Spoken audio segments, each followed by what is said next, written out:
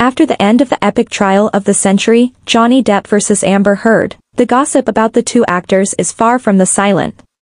Fans who follow everything already know that Johnny Depp and Amber Heard were in a legal case over the actress's lawsuit of facing abuse from the actor. It's been a while now since the final verdict was passed, and the Pirates of the Caribbean star got a taste of victory.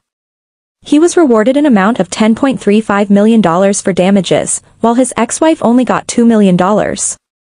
Amber Heard may not have enough money to pay the sum, as her total net worth is figured to be approximately $8 million. Just like tons of memes and hate trolls attack the actress as usual, and now netizens are picking up another thing to call out the actress over.